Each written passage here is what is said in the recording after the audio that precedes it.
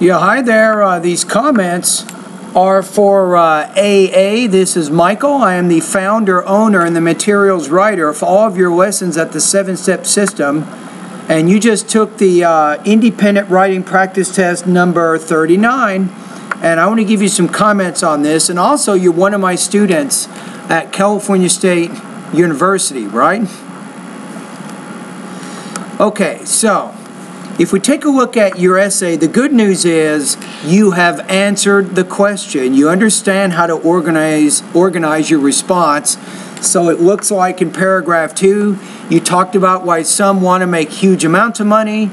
In paragraph 3, you talked about why making average amounts of money is also important. And then in your 4th paragraph, you have your own position. Okay, so that's the good news. The bad news is you're having extraordinarily a lot of problems with your sentence structure. So let me take a look at one of your paragraphs and I'll try to illustrate what I'm talking about. So in paragraph 1 you say, which is important? And here I would put a colon after the word important, and then you introduce the two gerunds. So which is important, ... having large amounts of money, or having, and then put a comfortable life. Then you say, to answer this question, we need to analyze both factors.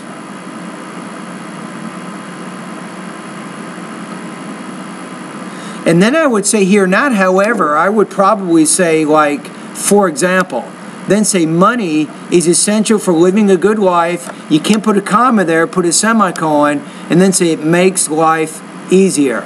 Then say, making large amounts of money, you say led, past tense. I wouldn't do that. You're using present tense so far, and you're talking about a position, say, making large amounts of money leads you to sadness. And then, I guess this is okay, making average amounts of money with a comfortable life leads you to happiness. And then you have, and I'm going to make enough money to have a nice life. And I wouldn't just say I'm going to, it's saying take a stand. And then say, and making just enough money to have a nice life is the better alternative of the two choices or something. Right? So if we go through the whole essay, there are problems in every paragraph with your basic sentence structure. So you definitely want to control your sentence structure and your verb tenses a little bit better. Okay, now also I think you could do better with detail. Is the kinds of details you're using in there. If we go to your, which paragraph is it? Paragraph 2, you say making huge amounts of money leads you to sickness and sadness. I wouldn't do that. Instead of stating a position, because you want to do analysis of the first view, say something like making huge amounts of money leads, how about this? Say some believe that making huge amounts of money is important. And instead of stating what your position is here, you should simply state why some believe that making huge amounts of money is important. That's it. It doesn't really matter what your position is at this point. You should simply discuss why some people want to do that. So I would say you probably need to organize body paragraphs 2 and 3 more directly around, I think, the writing task, which means you should remain objective in paragraph 2 and 3. And then when you get to 4, that's when you get into your argument.